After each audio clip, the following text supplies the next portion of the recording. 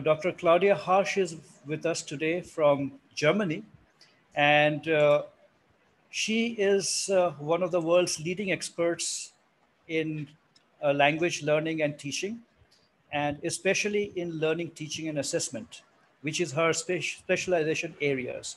She is professor for language learning and teaching at the Faculty 10 Languages and Literature at the University of Bremen in Germany, and also is the director of the Languages Center of the Universities in the land of Bremen.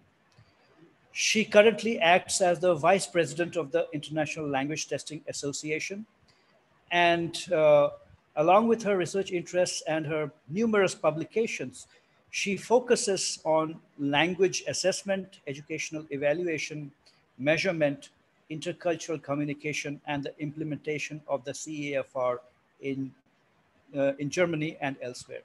So she has worked in the UK as well as in all over Europe. And it is our greatest pleasure to have with us a scholar par excellence, Professor Claudia Harsch. The floor is yours.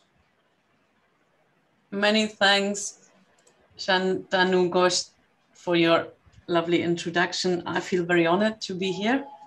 And I'll try and make the lecture as interactive as possible. As I understand, some of you are on the YouTube channel, but I believe we can communicate with each other. So I'll share my screen with you. Does that work for you guys? Can you see? Yes, we can. It tells me the screen sharing was interrupted, but you can see me. No, I can see it. So that's language education proficiency, yeah. And what it means to be CF. Yeah. Okay, excellent. And it's also, you can also see it on the YouTube channel. Yep. Excellent. Then let's get started. I would like to talk today about the CFR, the Common European Framework of Reference, and its proficiency levels and what it means to be at a CFR level. And the Common European Framework of Reference isn't only used in Europe, but it has gained importance beyond Europe. I was working with teachers in Cuba or in Indonesia with this instrument, so it may be of interest for you in India as well. And I'll try and explain a little bit more what it is, what it can do for us, and what it can't do for us. So what are we going to cover? As I said, what the CFR is and what it is not, and why the local context matters, how we can align exams to the CFR, and under which conditions we may compare different exams via the CFR alignment, and a brief outlook. Let's get started with the CFR. Now, if we were in a lecture hall, I would ask you guys, who has ever heard of the CFR? Maybe we can try with this question, and maybe in YouTube or here you can post your comments and let us know how many of you know what the CFR is, what the Common European Framework of Reference is. And maybe Shantanu can help me with collecting your answers. I think there are some comments on the YouTube channel. So 1, 2, 3 people have heard about it. And I personally did not know about it till I was working on my PhD in the 2004 when I came to know about the Australian migrant education program, and I was searching for similarities. So yeah. EU framework came up as another analogous thing to TOEFL and IELTS standards. Excellent. So let's have a look for those of you who haven't heard of this framework yet. It is first and foremost a language policy instrument of the Council of Europe. They wanted to foster multilingualism in Europe and beyond. So this is a language policy instrument. And it describes relevant aspects of language learning, teaching, and assessment. It's available online as a PDF, but also as a printed book. And it describes what tasks learners can do, what curricular aspects are important, what aspects in assessment you may want to take into consideration. And it wants to facilitate communication and reflection amongst practitioners. It provides a common meta language so that we can talk about what our learners can do and what we can expect at certain levels of proficiency. So it wants to enhance communicative competence and mobility by providing a framework to enable comparisons. So it's not a testing system, and it's not a system where you can use it ready-made and put your learners on these levels and then say, well, I don't need to take a TOEFL, I take the CFR. That's not what it is. It is really a framework, a descriptive framework that helps us as practitioners to grasp what our learners can do, to communicate expectations, and to communicate curricular aims and outcomes, or to communicate content and language-related aspects that we want to assess or that we expect our learners to have at a certain point in their educational trajectory. So that is what the CFR is. And at the heart of the CFR has 9 chapters, and at the heart of the CFR are 2 chapters that describe on 6 levels of proficiency what learners can do. And I'm confident you have heard of these levels because they play a huge role when you want to go and study in different countries. The language requirements usually are aligned to these levels from A1, A2 to B1 and B2. Usually B2 is expected if you take up undergraduate studies in English as the medium of instruction. C1 when you want to pursue a PhD in an English medium environment, and C2 is mastery, but mastery doesn't mean the same proficiency as native speakers. Native speakers differ quite from us non-native speakers.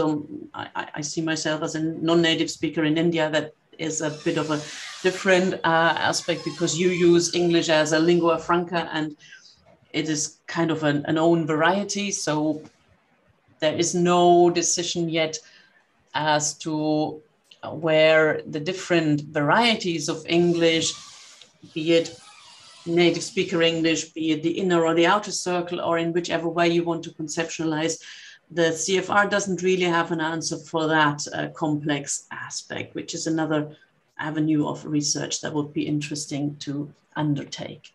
So these are the 6 proficiency levels, and the CFR originally was describing adult learners who move into a different country, the language of which the learners have to learn.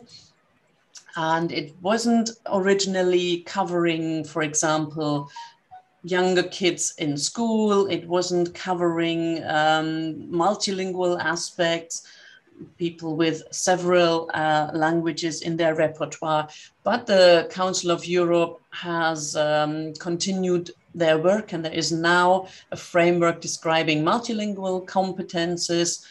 And we also have now descriptions of what young learners can do. So the work is going on. And recently in 2018, the scale system that is at the heart of the CFR, describing communicative competence in different areas of activities and strategies and competences, that has been revised. And you may have heard of the companion volume. It's also available online, where the scales have been revised and new scales have been added. So the work is ongoing, and you find ever more sophisticated descriptions online at the Council of Europe language policy pages. Besides these descriptions of what language learners can do, there is also a development called the European Language Portfolio. Again, it's by the Language Policy Division of the Council of Europe. And this is an approach to giving learners, empower learners, and let them document their language learning trajectories and journeys. And in this language portfolio, you can collect the stages of learning, you can collect examples of what you have achieved in your different languages, so that for yourself as a learner, you can document what you can do and what you have achieved over time. But you also can use that portfolio when you, for example, apply for a job. You could show the portfolio to your new employer. There's also a lot of information online on the portfolio and how you can document your language learning trajectory.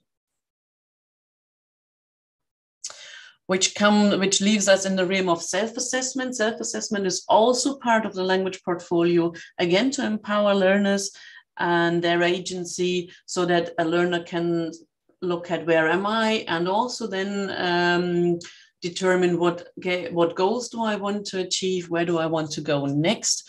And there is in the CFR a self-assessment grid. And now I don't know how we can do this.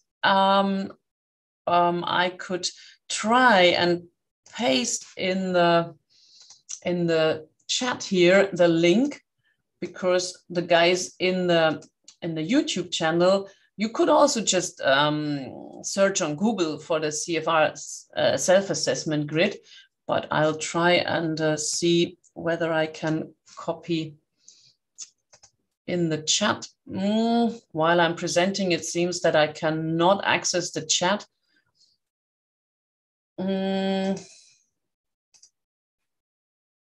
Could somebody assist me how we could get the link to our... So you have the view options over there. So when you look at the screen below, so there you can go to the chat. I'm trying. So, or you can press Alt H. So that would open the chat button. Oh, lovely. Thank you. Great tip. Here we go. I pasted the link in the chat. And if you wanted to have a quick look at this page, you find self-assessment grids in many, unfortunately, only European languages. But you find it for English, for example, and maybe you speak any other European language. The CFR self-assessment grid has so far not yet been published in other languages. But what you could do is have a look at the grid and see whether you can place yourself on this grid. What I can do now, give me 1 second, I'll share that screen with you. Then if you can't access it, at least you can see it. And this is the self-assessment. Yeah, probably that might be better. Yeah, that's the easier way. So this is how the self-assessment grid works. You have the different CFR levels from A1 to C2 for the different areas: listening, reading, spoken, interaction, production, and writing. And for example, you then can go through this. I'll make it a bit bigger. For listening in one of your foreign or second languages, you can look at A1, you're expected to recognize only familiar words and very basic phrases. So that's a very simple task. At B1 in listening, you can already understand the main points of clear standard speech, but only in familiar matters that you regularly encounter in work, school, leisure, and so on. You can identify the main points of many radio TV programs. And when we go all the way up to C2, a proficient speaker has no difficulty in understanding any kind of spoken language, whether live or broadcast, even when delivered at fast native speed, provided they have some time to get familiar with the accent. So that's the self-assessment grid that is available in different languages if you're interested to assessing your own language proficiency in any language that you may speak. I'll go back to my presentation. Here we go. Here we are again. So that is perhaps a first starting point for language learners and for language teachers to have a look. Where are my students? What can they already do? Where do I go next? If there's any questions, please put them in the chat box, also in the YouTube channel. And maybe Shantanu, you could then let me know if there is any questions, anything I should go into more depth. Now, we have a bit of a grasp that the CFR is a language policy instrument. It gives us information. It gives us different descriptions of what learners can do on different levels in different areas.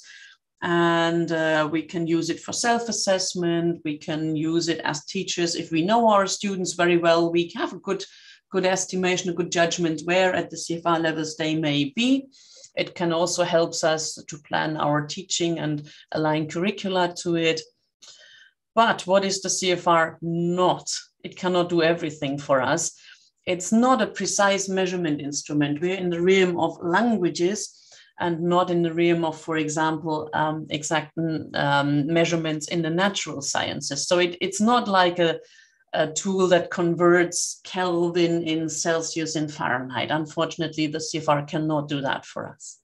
And it's not the gold standard in language education. It's often sold as the standard. It's often used as a normative instrument, but that's not what the Council of Europe really wanted to do. It's up to us as users to make sure that we use it in the right way. It's not setting the standards. We as local responsible teachers and curriculum developers, we have to set our own standards. We have to look into our context. What do we need in these contexts? The CFR can't do that for us. There is a good question in the chat. Can we use the CFR framework for any other languages like Hindi or Bengali, which is a very good question. I know that in China, they have developed their own they call it the standards, the Chinese standards of English. They have developed their own framework because the Chinese language is so different from the European languages that they also have developed their own framework for how Chinese people with a Chinese language background learn English.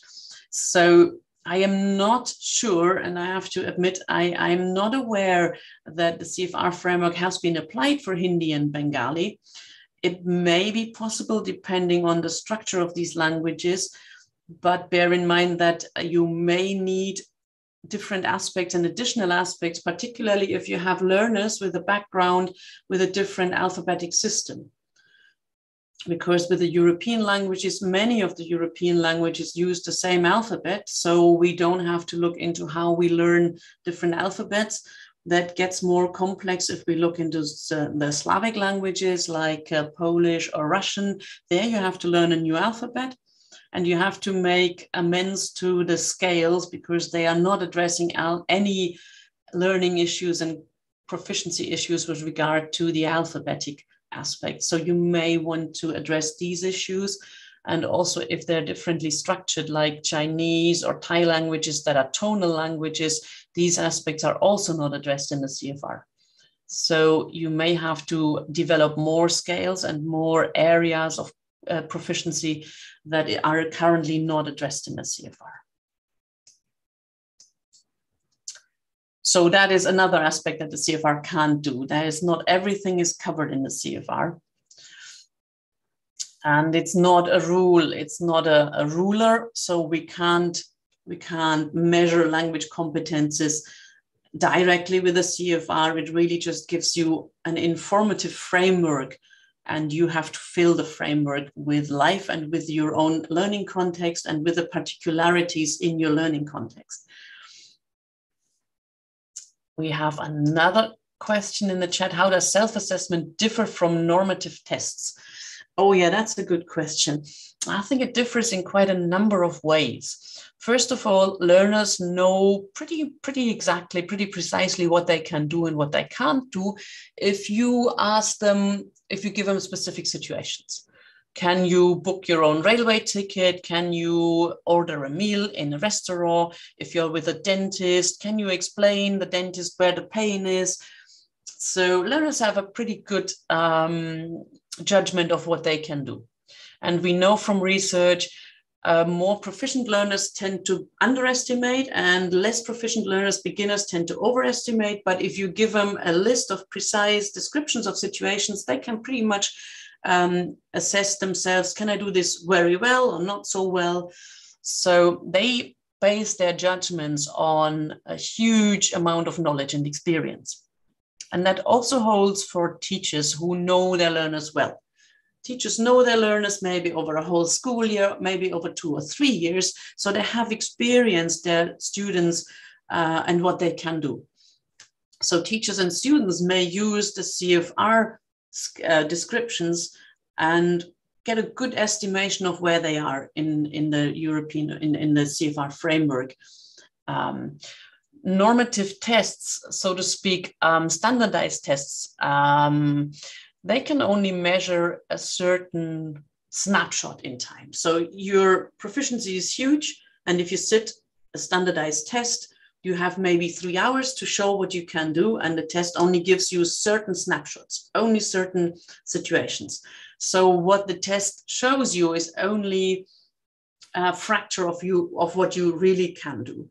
And the fracture, the lens has to be large enough and cover enough situations so that the standardized test gets a good impression of your skills. But there is a lot of work going into the task development and a lot of work into how your performance then is assessed and scored. And all this you don't have to do in self-assessment because you know yourself.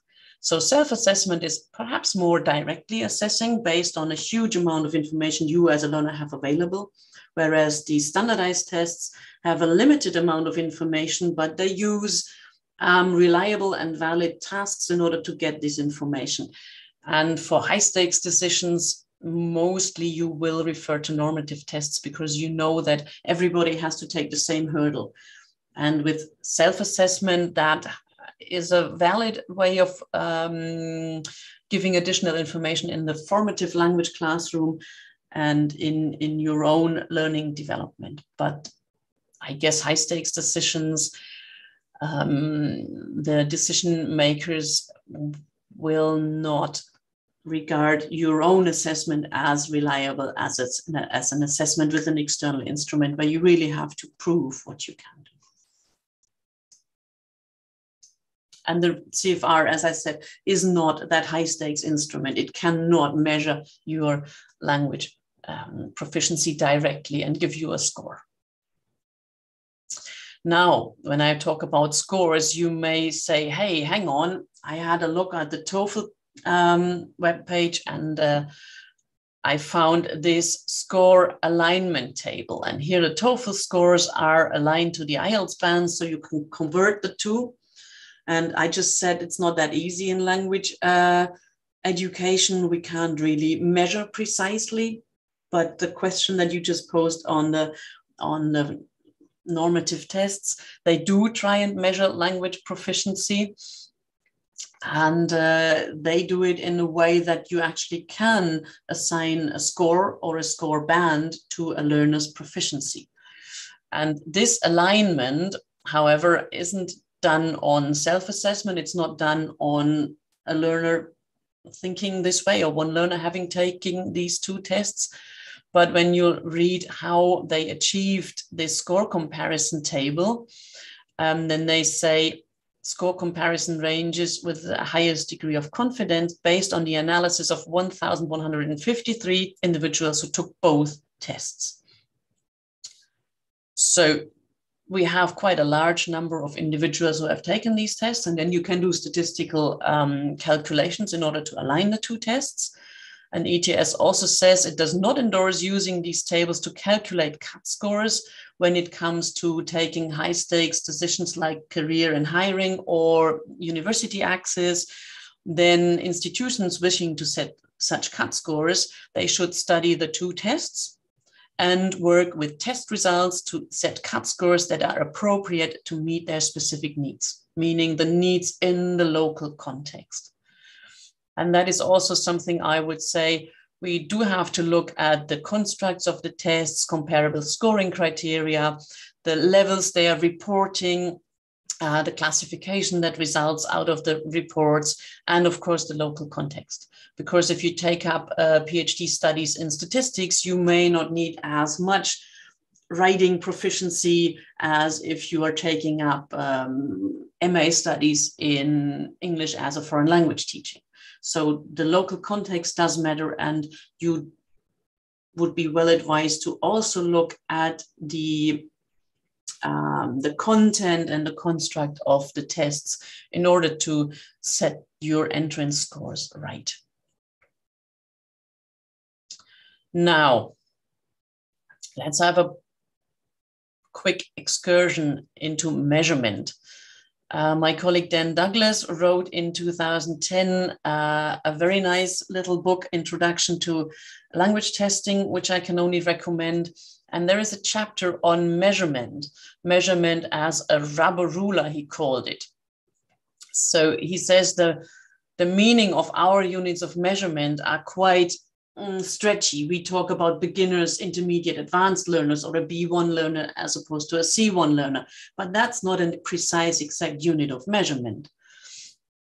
And the units are not equidistant. So if I go from beginner to intermediate, how far is that? And if I go from the lower intermediate to the upper intermediate, we don't really know the distances. And we don't have an absolute zero. Nobody starts absolutely at zero when we go into another language, especially when it comes to English as a foreign language, because there's so many internationalisms around that we all know. So we don't start at zero. And a student with 60 points in one test does not have twice as much skills or proficiency as a student with 30 points. B2 isn't twice as much proficiency as B1. So it's not an exact science. But, and if you retake a test, you may get a different score. We all know that. Oh, I missed the cut score in one point, so I'll just retake the test. There's always a margin of error in any measurement. So we know this measurement error. We know the stretch of a test, the rubber ruler. And so we know within which margin of test scores we can reliably think that's the student's true proficiency. And the more measurement points we have, the more accurate results, meaning if we just have 1 point of measurement, just one task in reading, that may not be enough. But if we have 20, 30, 40 points of measurement, measuring a student's reading competence, we get a fairly accurate result. And we have different means to compare interpretations of these measurement units of these levels. And I'll come to that in a minute. So we have means of comparing, for example, a test's outcome with the CFR proficiency levels. And that helps us to get the measurement as precise as possible, despite the fact that we're not in natural sciences. So let's summarize what the CFR can do for us as practitioners in language education, particularly in the realm of assessment, and it can inform our learning and teaching goals. It can provide a basis for curriculum development and educational standards. And therefore, it can facilitate the constructive alignment between our learning goals, the teaching goals, the outcomes that the educational standards describe, and what we want to cover in an assessment. Here, the framework can really be the hub, the linking element. And you can very transparently describe, okay, my students have to reach these goals. These are partly B1, partly B2. Hence, my assessment also has to target that level. And the CFR can be used as a starting point for defining assessment constructs. It can inform learner and teacher-oriented assessment. We already talked about self-assessment. And what I really find important in the CFR is that it conceptualizes learner language as an authentic language. So the focus lies on what learners already can do and how well they can do it, even at the lowest levels. The kind of learner language the learner uses in order to achieve a communicative goal is seen as an authentic language variety, so to speak, on the way of the learner's journey up to a proficient learner. The focus does not lie on a deficit and what the learner cannot do. And I think that has really had a huge impetus on how we teach languages and how we give feedback. But we have to bear in mind that the CFR is language and context independent. It doesn't describe a certain language, a specific language, and it doesn't describe a specific context. And as you asked with Hindi or Bengali, you will have to interpret and, so to speak, translate these unspecific descriptors into meaningful contextualized language and learner-specific descriptors.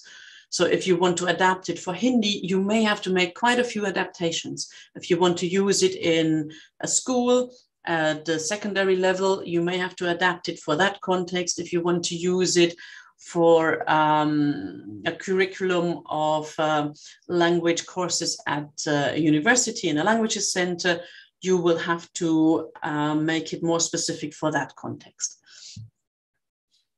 And these interpretations make the comparison a bit challenging. If we have different contexts and different languages where we use the CFR, the different meanings of level B1, for example, we have to make them very transparent in order to understand what we mean by a learner is at B1 or this course targets B1. And let's sum up again why the local context matters so much. So we have these generic CFR scales and descriptors. We have a common framework with common language and these common reference levels, the 6 levels. It's unspecific, no specific language, no specific context. We cannot directly use it in assessment, apart from self-assessment for learners who know themselves. They're not rating scales. So a teacher may want to assess their students, but these descriptors are too unspecific. It's hard to really use them as a rating scale for one precise writing task. You will have to adapt them and make them more specific. I'll give you an example in a minute. So it helps to analyze the local context. What are the needs here? What specific language requirements are, what are the learning context variables that you need to take into consideration. So you get one possible interpretation of the CFR. And then you set local cut scores, for example, when you want to decide what level does a learner have to reach at the end or to be admitted to a program, depending on your context. So you have these specific requirements and need, and you will set different cut scores for different institutions.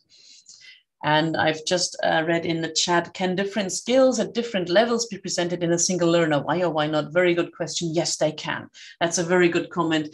We do have learner profiles. You may find learners who are very, very proficient in speaking because they have been in that country and they have spoken for a long time in that second language or foreign language, but they may not really be proficient in writing because that was never their task. They never had to do it. And you find perhaps people who are proficient in reading and listening, so the receptive skills, because they live in a border region between two language communities, and they can receptively understand their partners, but they cannot speak it productively. So we do find all sorts of profiles, and that's why many of the tests and many of the curricula that I know, they specify for the different language skills, different levels of proficiency. And yes, that's one aspect that the CFR allows us to do, to come up with learner profiles. All right. We've covered quite a lot of ground, I think. Time for a break. And I'm here quoting my colleague Piet van Avermaet in a conference in 2014. And he presented this analogy there. It's time for a drink, I would say. And if we were all in a lecture hall, then I would ask you, what kind of a drink is that? And this and this. And maybe you want to put in a chat or maybe tell me. This is supposed to be a mojito. That's what Piet van Avermaet used as an analogy, and his talk was entitled, Is My Mojito Your Mojito? And that was in 2004. The CFR was out there for 3 years. And in the language testing community, we were slowly getting a grasp on what it can do, what it can't do. And our concern then was, is my B2 your B2? So let's say our universities say we set B2 as the entrance level. And then we were discussing, well, the way we see B2, is that also the way you see B2? And we didn't quite get far with that question. There was a time then when we realized, well, it's not the same. We may all recognize a mojito as a mojito, but they are very different. So the focus shifted towards where are the differences and what are they? What's characteristic for them? And then, so to speak, this is now my interpretation, we could look at mojito recipes. What are the ingredients and how are they mixed? And you find one recipe, you find perhaps the original recipe or maybe the ultimate recipe. At least now it gets transparent what's in there and how it's done. And then you can compare where they're similar, where they are different. And the question has shifted, at least in the assessment community, towards what is your B2 like? show me what's in there, show me how you interpret the CFR. I like the lemonade thing. That's lovely. Thank you for the comment. Somebody posted lemonade or mojito, both are refreshing. So that's true. I could have looked for different lemonade recipes and we'll find millions of them, but we will all recognize a lemonade.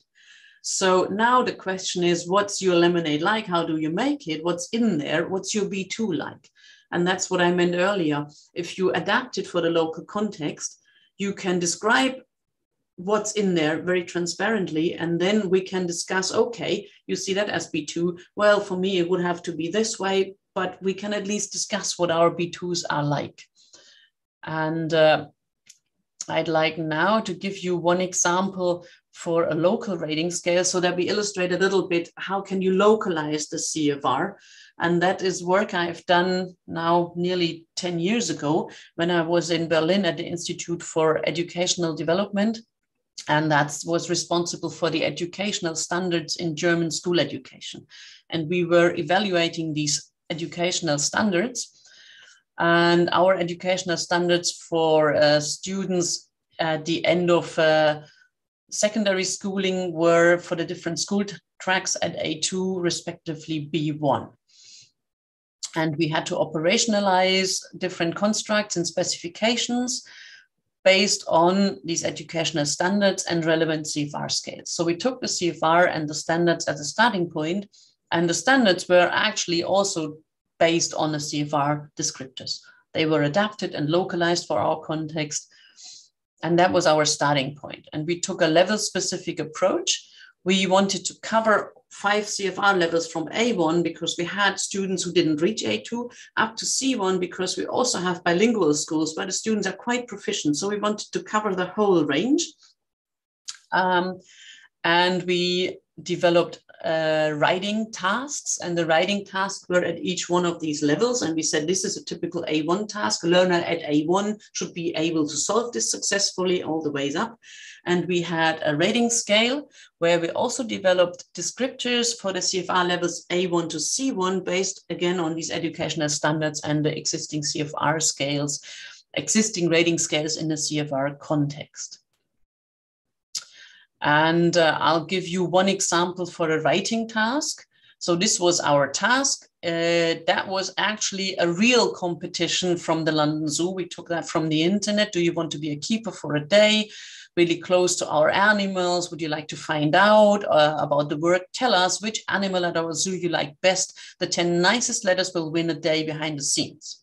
And we thought that may be encouraging for the students to write about. They're 9th graders. They're 14, 15 years old. But we thought for a test, this is maybe not specific enough. So we gave a few more instructions. We told them to write a letter, and we gave the head keeper a name, and we told the students what they should do, write about a favorite animal, why you like this, and what you would like to do, so that the students get a bit of structure. And we asked the students to write between 110 and 140 words, and we gave them 20 minutes. Now, this is the writing task. And the question for you now is, what do you think at which CFR level does a learner have to be at in order to solve this task successfully? And what I'll do now is I'll give you the scales from the CFR that are relevant. You can read through the scales, bear this task in mind. It's a letter to a zookeeper. The students are told what they should write about, and they are supposed to write relatively short letter. And you post in the chat where you think a student has to be in order to solve this task successfully. And here we have the scale from the CFR overall written production. I'll go with you through this. So is it A1, can write simple isolated phrases or sentences? Or do you think a student needs to know how to write a series of simple phrases and sentences linked with simple connectors? Or is it that the student can write straightforward connected text on a range of familiar subjects within his or her field of interest? Or is it already B2, can write clear, detailed text on a variety of subjects, synthesizing and evaluation information and arguments from a number of sources? Or is it already clear, well-structured text of complex subjects? I'll have another scale for you. Overall written interaction, because it's a letter. The CFR says here at A1, students can ask for or pass on personal details. A2 can write short, simple form-you-like notes, immediate need. B1 can convey information, ideas on abstract as well as concrete topics, check information, ask or explain problems, can write personal letters and notes asking for or conveying simple information of immediate relevance, getting across the point. Or does the students have to be at B2, can express news and views efficiently in writing, relate to those of others? I have a third scale, and then please post your answers. We have one answer yet. Correspondence, there is a scale in the CFR for correspondence. A1 can write a short, simple postcard. A2 can write very simple personal letters expressing thanks and apology. B1, the lower B1 is can write personal letters describing experiences, feelings, and events. And B1 plus, the upper level, can write personal letters giving news, expressing thoughts about abstract or cultural topics. So, students can post the feedback in the chat box. That would be great. Let me know what you think. At which levels should students be or learners be in order to solve this task successfully? We have one who says B2. Do we have other opinions? Any other opinion?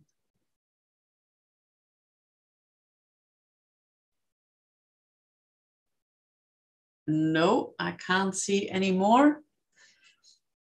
Well, I'd say C1. Oh, wow. That's quite high. Ours to win the contest. That's nice. The teachers who developed these tasks, they were trained teachers from the German school context. They actually put it at B1. And they said, I'll just go back, B1 can write personal letters, because it was a personal letter to a zookeeper. It wasn't a formal application, describing experiences, feelings, and events. And they said, describe your favorite animal. That's something students are familiar with. Why you like this animal, that's your personal preference. What you would like to do, that's kind of an experience that you would like to have. And our teachers put that at B1. And what we then did, we had these level-specific tasks. So this task was estimated, claimed to be at B1. And then we gave this task to students. We had a large piloting study, 5,000 students participated. Some students worked on an A1 or an A2, some had a B1 and a B2 tasks. So we had them all administered to our students. And the answers to this task were assessed with descriptors from the CFR level B1. And these were descriptors made very specific for the context. And we had a system where we said the student answer shows exactly what we expect. Then we would give a code 2 as a pass. Or we had students that were stronger students and we said, well, they show more. So they were given a code 3, a pass plus. And we had students who didn't quite reach what we wanted them to do. So they were assessed at below the level and were given a score 1. And because we had 5,000 students and students took more than one task, we got a whole range of ratings for the students. And these we could subject to statistical analyses. And with these statistical analyses, we then can find out how proficient the students are and how easy or difficult the task is. But for the assessment themselves, I'd like to show you a bit more from the rating scale development. So we used existing descriptors from the CFR and from rating scales that were developed in the CFR context. And we compiled these descriptors into 4 criteria. We had task fulfillment, organization, grammar, and vocabulary.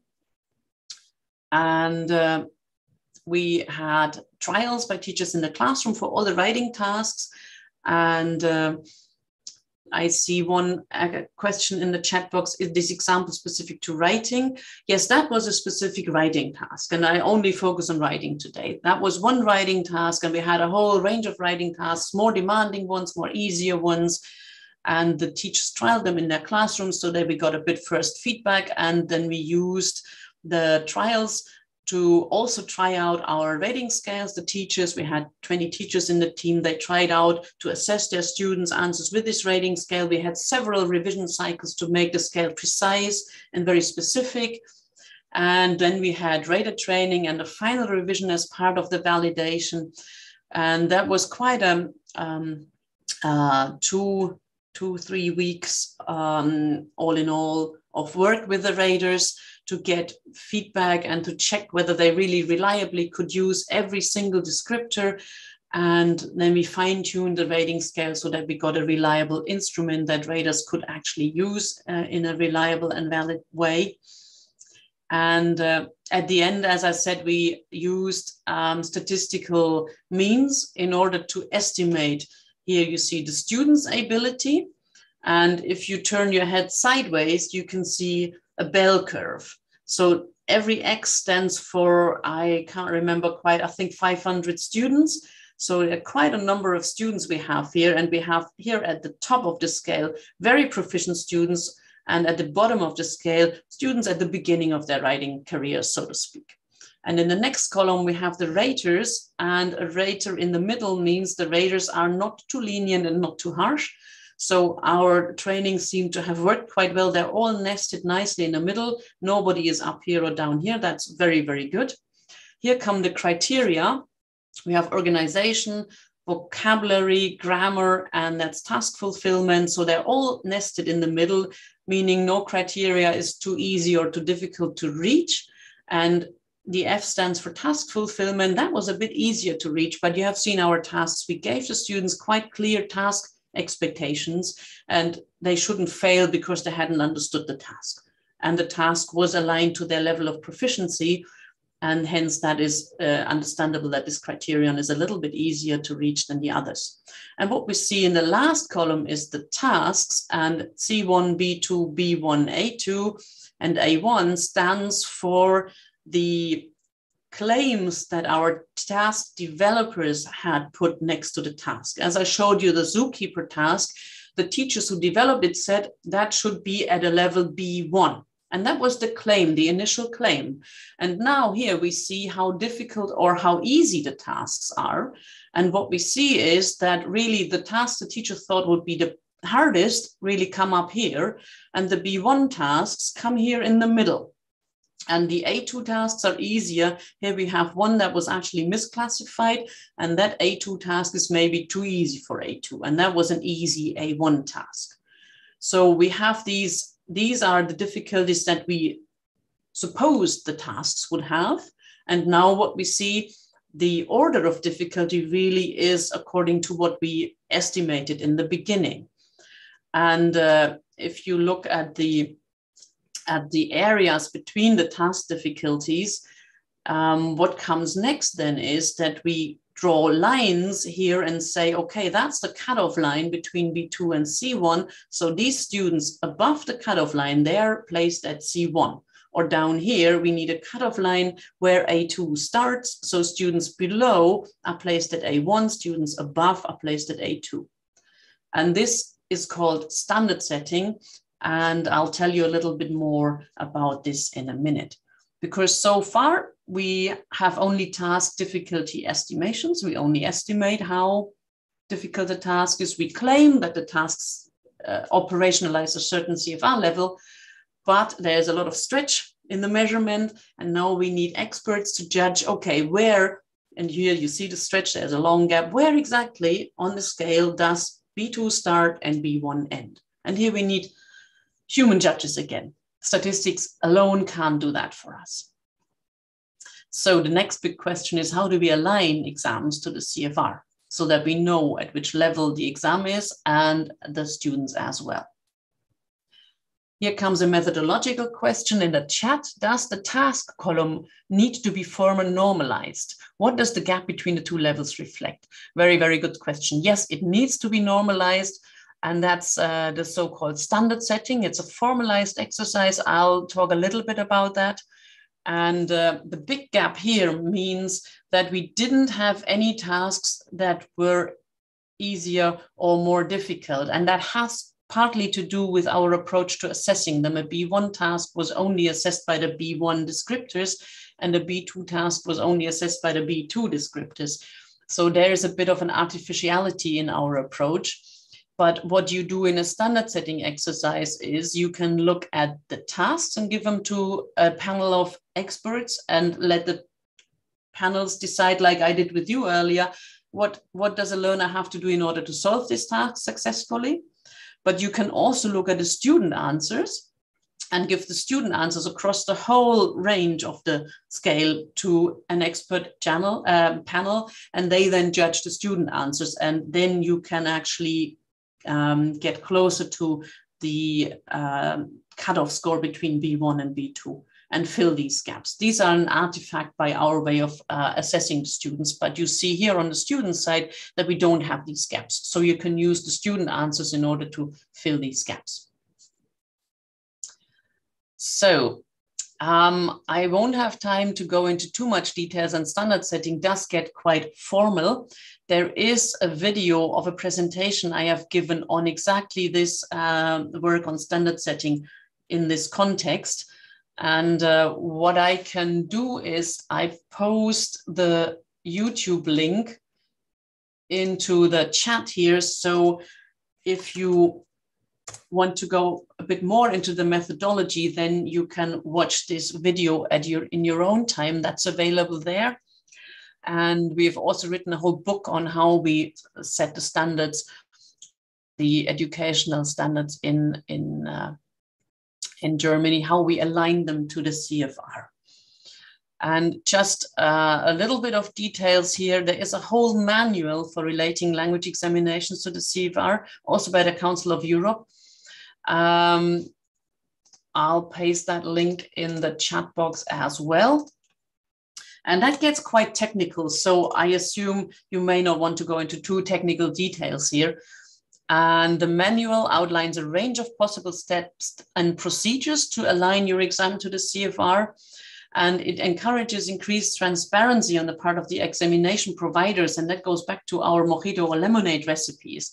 You describe exactly what's in your test and how you align it to the CFR from a content analysis point of view, how you collect data because you need empirical data, and how you then analyze statistically the data, and how you use this resulting scale and work with human judgments, human experts who again judge the students' answers and the task difficulty in order to align them to the CFR. And there you get different views. So from different angles, you can verify your results and come to a reliable decision on where you draw the line between one CFR level and the next. And there's also practical tools and technical supplements in the manual to assist you technically with the methodological choices you have. And just as a quick overview, we won't get into too much detail here. The manual outlines different stages of the linking process. And here is the specification stage. And this is where the test provider really describes and analyzes the test content and can describe that against the CFR. And there's also tools available that help you specify your tests so that you can describe, like in a recipe, very transparently how you operationalized the CFR levels, what your B2 is like, and what you have in your test specifications. Then comes the formal stage of standard setting, where you need empirical data. You need to collect these data. Then you need to train your judges, and they have to either judge the difficulty of the test items, the tasks, or they have to benchmark performance samples to the CFR level, meaning anything in the realm of writing or speaking. These performances then are judged against the CFR. And then you come to the validation phase, where you have the different angles. You have the specifications in the beginning, where you have an estimation where the test should be. You have the formal standard setting with empirical data. And there you get the scales where you see where the students are and where the tasks are in terms of the difficulty. And then you get the judges' estimation where you should draw the cut scores.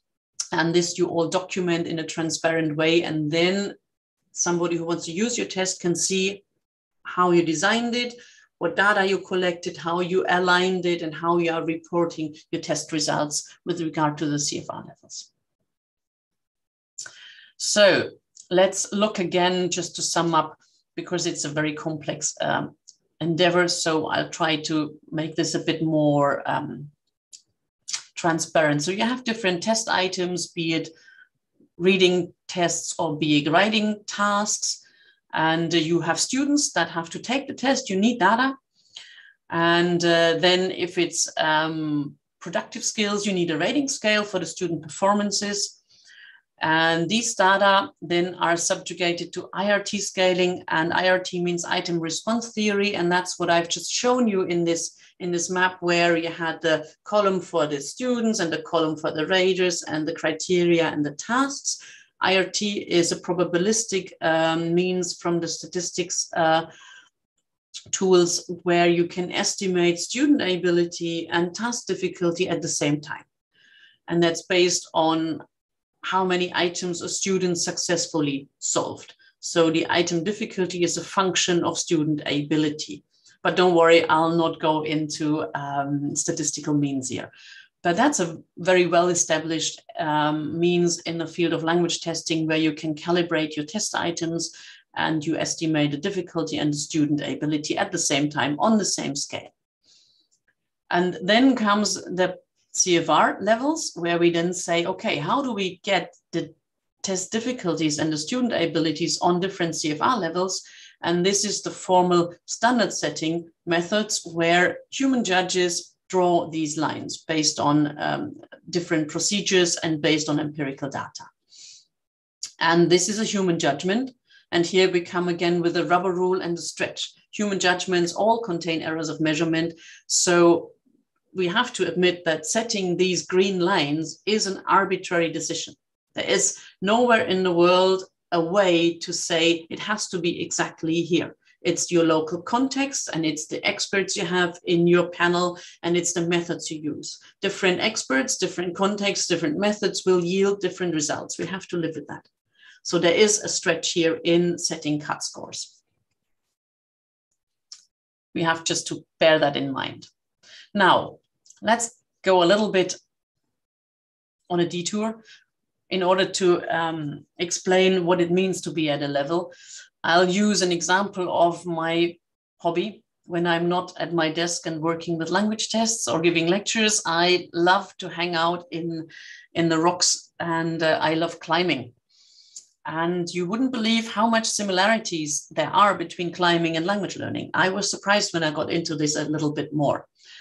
First of all, in Germany in 1926, we had 6 levels of proficiency in climbing, and the CFR has 6 levels of proficiency. So that was a correspondence I found quite interesting. Nowadays, we go up to 12 levels of difficulty, but the first 6 suffice.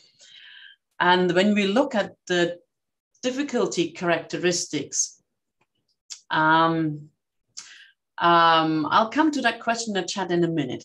When we look at what constitutes a difficulty of a level, be it in language learning or climbing, in climbing, we look how steep is the route, what are the handholds like, what skills and techniques do I need? And similarly, in a language task, we have similar criteria where we can determine the difficulty of a task. And the question, at which level am I? That's a question that's not only interested for language learners, but also for us climbers. Now, if I tell you there is an interaction between the root features and my abilities, that is exactly what's also in language learning. This is an interaction of the task difficulty and the learner's abilities. It's the same. And the big question for me is, how many routes of a given level do I have to master that you believe me that I'm a climber at a certain level? Now I can tell you I'm a climber at the top end of level 6. Sometimes I manage routes from level 7. But the question for you now, and please type again your answers in the YouTube channel or here in the chat, how many routes do I have to master that you believe me? Let's say I go to the gym with you, to the climbing gym. There are 10 routes of level 6. And I say I'm at the top of level 6. How many routes of that level do you want me to climb and master that you believe me? All 10? Only 5? Only 1? What's the percentage that you would want me to master that you believe me that I'm at level 6? And that's the big question. We'll come back to why it's a big question for language testing. Whoever has an idea or an estimation, how many do you want to see?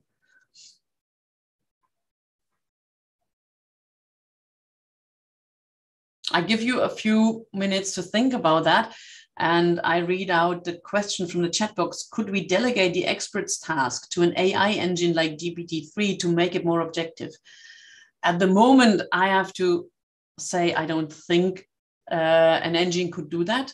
We can get indices of text difficulty. For example, a reading text, we have reading indices. We can use that, and that's used.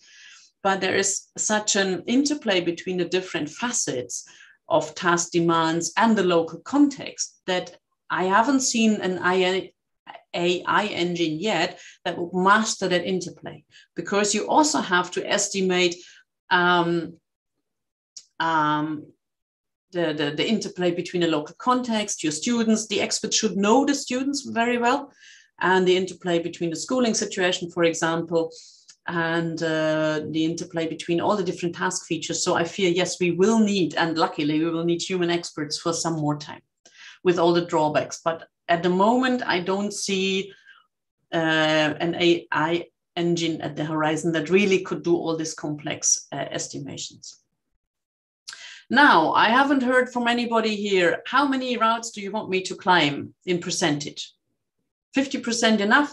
That you say, yeah, well, she has managed 50%, but the other 50 she can't manage, she's still at level 6? This is an important question, which will come in a minute again in terms of language examinations. Oh, that's nice. 1 route only, that will be at the difficulty level. So I fail in 9 and I manage 1, and you would say, yes, you're at level 6. That's nice. I've seen a whole spread of answers. I've also seen people who say 90%, others say 50%, 60%. So it's like with a language test when you say, okay, how many tasks does a student have to master so that you believe the student is at that level? We'll come back to that question in a minute. Let's have a quick look at the language-related example. This is the scale from the CFR for speaking. And we are now looking at a language learner between A2 and B1. And this example is taken from my colleague, John de Jong, also at the conference 2004. So we're looking at a person who is right between A2 and B1, hypothetically speaking. And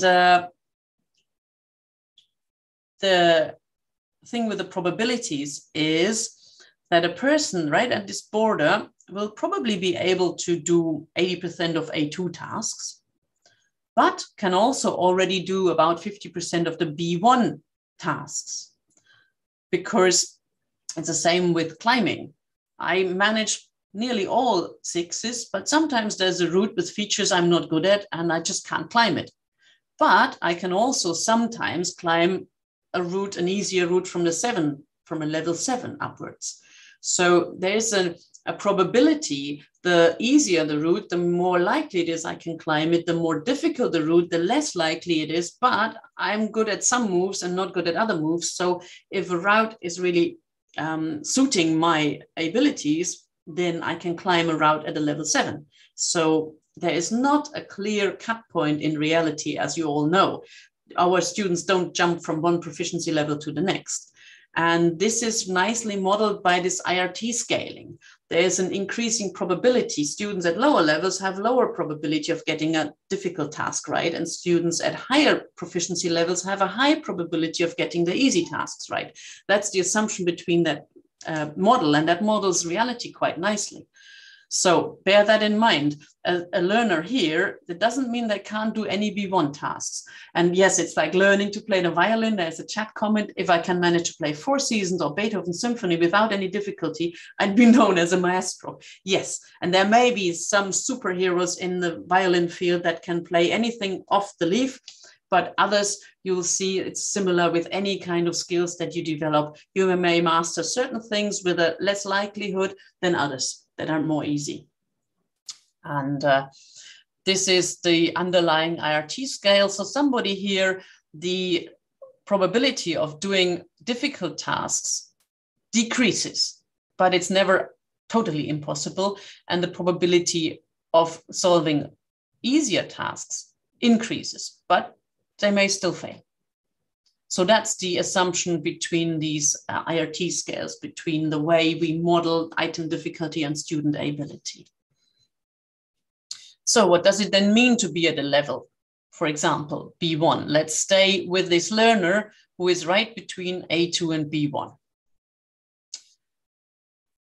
And now comes my question to you in a minute, because some test providers require that test takers are able to solve 50% of the items of a level to be classified as being at that level. Or some of you said, I only need to climb 1/6, then you believe me, I'm at that level. And then there are other people, often researchers, that state that you have to be able to solve the majority of items of a level to be classified as being at that level. Now, my big question, at which CFR level would the test provider A place this student? And at which CFR level would the researcher B place this student? Please type your answers in the chat box or in the YouTube channel. Because this student is able to solve 50% at B1 and 80%, the vast majority of A2. How would that student be classified? Is it a safe A2 learner? Is it a beginning B1 learner? Where would the test providers classify the student? What test result would that student get with that test provider who says, you solve 50% of that level and I classify you at being at that level? Do you have any answers? So what level would the test provider say? Is this student at B1 or A2?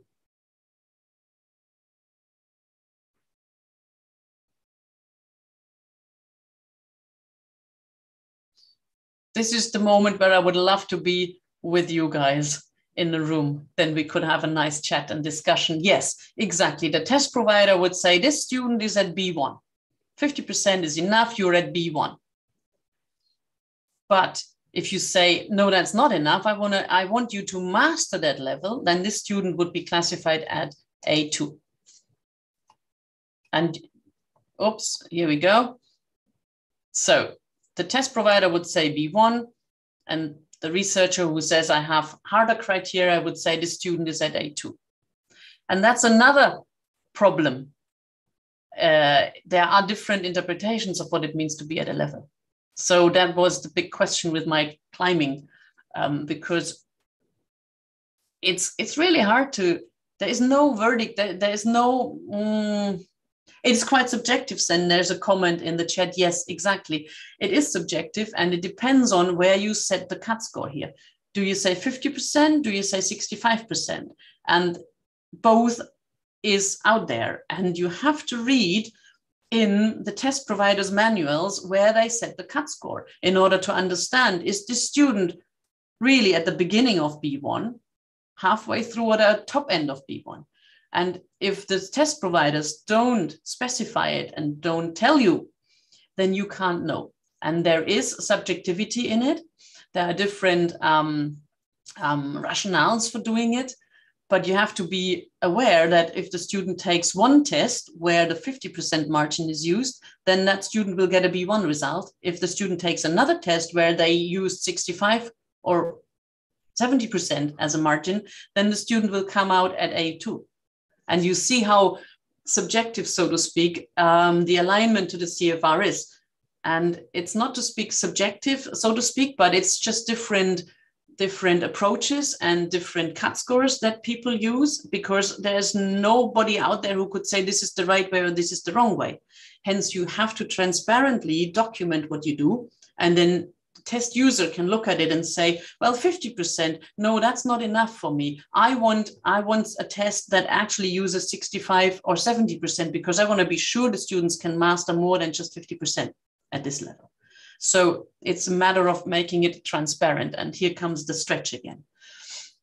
And we find discrepancies, and then that results in the non-comparability of test results. And that's when people say, well, all these tests are no good for nothing. I took that test and I get a B1, and I take that test and I get an A2. And the CFR levels are quite coarse. And I'll come in a minute to a suggestion where we could maybe make it more fine-grained with a look to the clock. How long do I still have? Shantanu, when should I stop? You have some maybe 10 or 15 minutes maybe. Okay, then I would say I'll skip a few things and go a little bit. But it's up to you. If you want to continue more than that, it's okay. So we have a hard limit for about 20 minutes. Because, okay.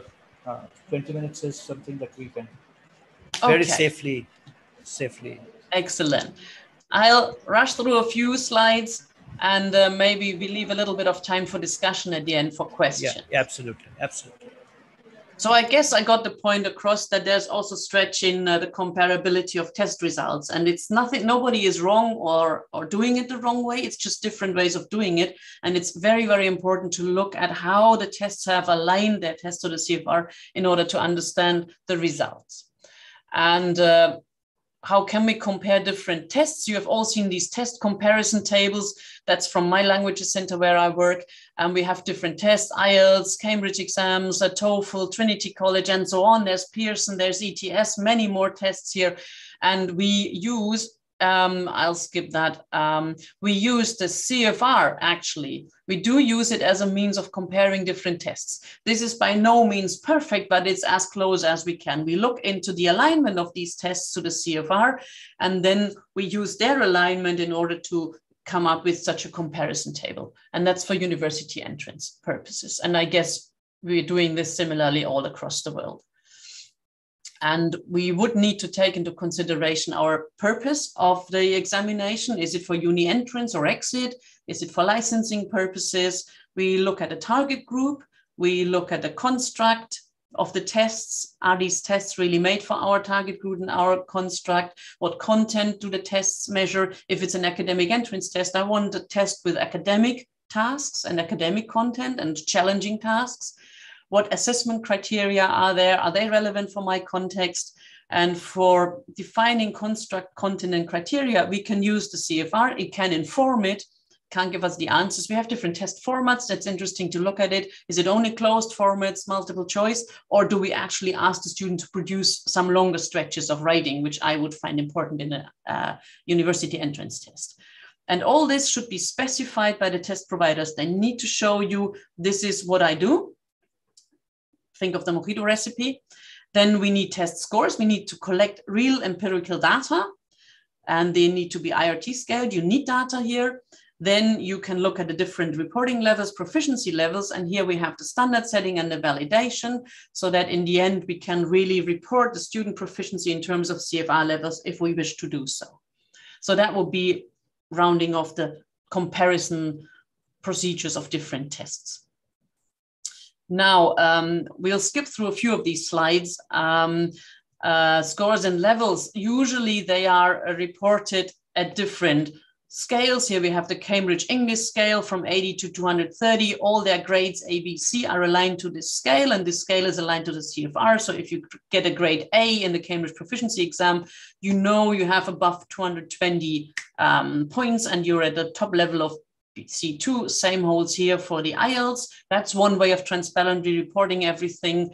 We have a score guide, for example, with the PTE academic that looks like this. You have the different skills, and they show you where you are with the overall score. And that refers back to the question we had earlier. Here you see nicely a student's profile. Very strong in writing and speaking, not so strong in listening and you see, and very strong in grammar, not so strong in oral fluency. So you get a profile here, and the score scale has also been aligned to the CFR, so you can see where you are at the CFR. And TOEFL has different scores and reports for the different skills, your scores with high, intermediate, and low levels. And in a different document, you find the alignment of the TOEFL scores to the CFR. So all the big tests have their own scores and their own bands and their own alignment to the CFR. And one thing I find important before I come to an end, the more details the report contain, scores, alignment to a common or global scale and the CFR levels descriptors, the better informed you are as a test user, and you know what your students can do if they reach a certain score. And the fine-grained score reports allow a much clearer picture of where on the proficiency level the student is most likely located. But bear in mind the measurement error we talked about earlier. So we have a little bit of stretch here. But the coarser the score reports, the less information you get.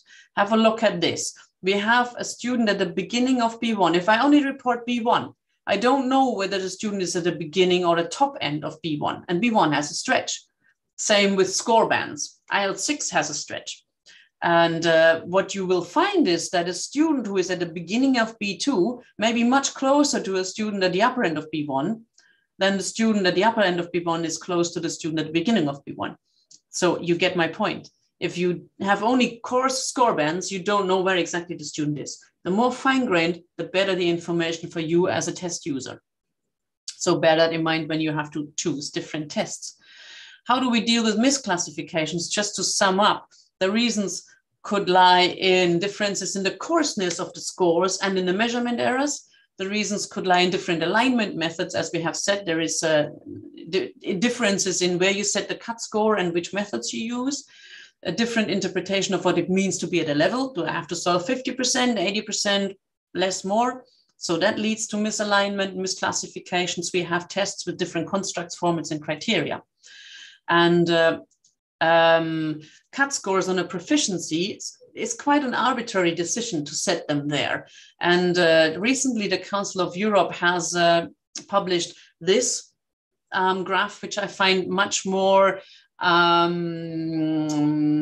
precise for learning a language, because you learn not only more in terms of more steps, you don't jump from one level to the next, but you learn more also, you broaden your vocabulary, not only quantitatively, but you use it more precisely qualitatively. So these growing cycles make, for me, much more sense. But so far, we don't have psychometric statistical models that can actually take that into account. So there's still work to be done. But I like these concentric circles as modeling proficiency much better than the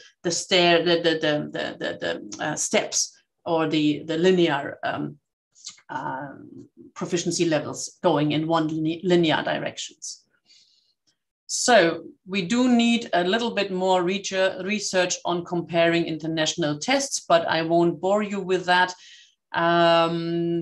It's hard to compare them qualitatively and quantitatively because we don't find students who take 10 different English tests so that we could really reliably compare them.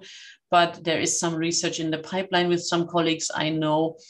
And I'd like to come now to the end. Many thanks for your attention, and I hope we still have some time for questions and discussions. And I'll go maybe back to that slide because I quite like this as a springboard for discussions. So thank you for your attention, and I look forward to some comments in the chat box.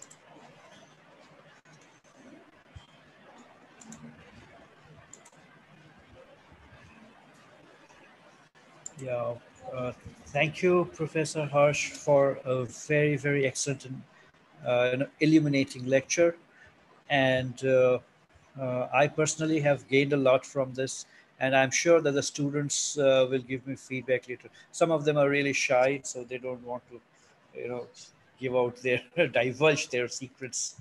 One question that I have received from the YouTube, again from the YouTube section. There are several, but this is a kind of repeated questions that is coming. Is that why do we need testing at all? if I know that I am at this level, why does somebody else need to know, or just like a kind of certification? So I can ask people to self-certify that I am at this level because I know the criteria. I could follow. I can submit an affidavit rather than a test. Valid question, important question. I guess it has to do with the way our world is Is working at the organized. moment. Yeah, yeah, If absolutely. you want a job, your employer wants to have certificates. If you Wants to tell have your a employer, certificate. I'm really good at this and I'm really good at that, the employer may say, yeah, that's nice, but I want proof. And I guess it has to do more with that fact. Also, when you think of you want to go abroad studying in a certain language, like we have international students coming to Germany, and they have to have a certain level of German in order to function here at the university. And we're not doing them a favor if we just open the door and say, come in, because we've seen that. I have had a longitudinal study with students who struggled immensely when they came with a C1 German. And then they said, oh, after looking back over a whole year, they said, oh, then the fun only began. We thought we have reached C1. Now we can work and function, but it only starts then when you go into the academic use of German or English. And if the students certify themselves, they may not know what they're expected to do later. So if we have a good entrance test, which actually asks them for academic cognitive challenging tasks, like read different sources, summarize them, come up with your own stance, and write a coherent, longer piece of text, then that is very indicative of what students can do when they come at universities. So these Absolutely. formal tests, they help students to understand, am I prepared for what comes? Because otherwise, the students may fail for language reasons, and that would not be fair. So sometimes the high stakes tests do have their reason if they have valid tests that reflect the future language tasks. Then there is a good reason for taking that test because it shows you whether you're really prepared for this kind of task in a more objective way than you could perhaps do in self-assessment. And it has to do with a lot of gatekeeping functions of institutions who, on the one hand, want students to be empowered, to be in a position of really doing their work that they are expected to do. And on the other hand, it has to do with the way our societies use accountability for the moment. We won't get around that at the moment. I don't see another society at the moment where you would really not have to account with proof for what you can do, Absolutely. whether we like it or So, not. this is a question from me, from the research side. So, are you aware? I'm sure that there are. So, can you point a direction to some research that tries to correlate the criterion referenced self-assessment that the students, so like the ones that you showed? Okay, so I have normed of A1, A2, or B1, B2. So I want to rate myself with that.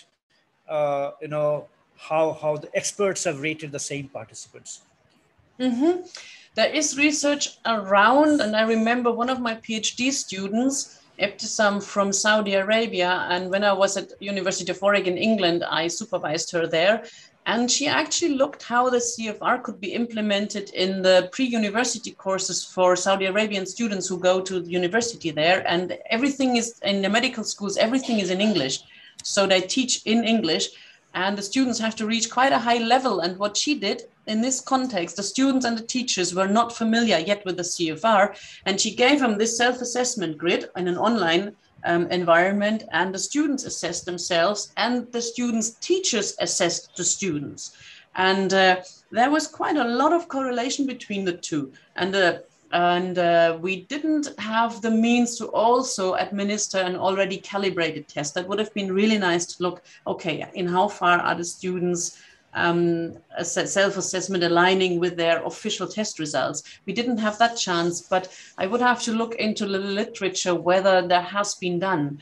I have nothing on the top of my head, but the results there were quite reassuring. And it was, again, the higher level students were underestimating. The teachers estimated the higher level students a bit higher than students themselves, and the lower level students estimated themselves a little bit higher than the teachers did. So there is research in looking into self-assessment and teacher assessment, and I have nothing on the top of my head where self-assessment has been compared with hard facts. Yeah, so that's an interesting point that you draw, and it's quite natural that when somebody who knows about the criteria, who is trying to assess himself or herself, would try to put them more or less, objectively. That's the assumption then. But then we also have to assume that the expert who is judging according to the set criteria is also not subject to a certain bias that you refer to. So the top performers getting higher scores than actually they did in a standardized test, or the reverse thing happening for low performers. Yeah. So the question really is, if I can put it like this, that how can we arrive at some kind of a structure or a mechanism whereby we have a more equitable way of assessing people. So that's a recurring stance that people, assessors, especially language assessors, face every day. So why do we want to give somebody a higher rating than a lower one?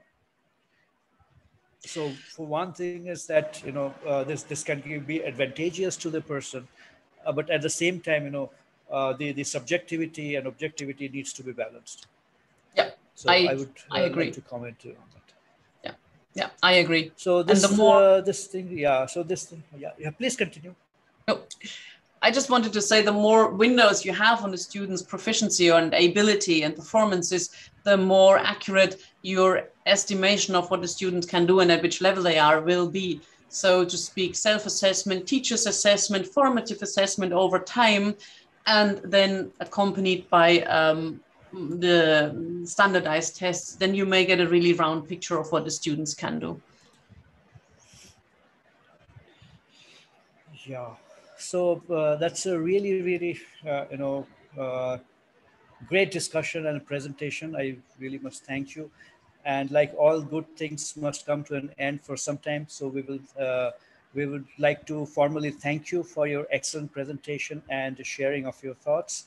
And also on behalf of the Carl University and the Department of English Studies, I would like to express my heartfelt thanks to you for sparing some time from your so busy schedule and accommodate us within the framework of our Thursday seminars. So thank you once again, Danke schon. Uh, You're very welcome. and It was a pleasure. we would like to continue this interaction further. Thank you very much. Thanks for having me, and all the best. It was a Take care, pleasure. and we'll stay in touch. Yes, sure. Thank you very much. Thank you. All the best. Bye-bye. So there you go.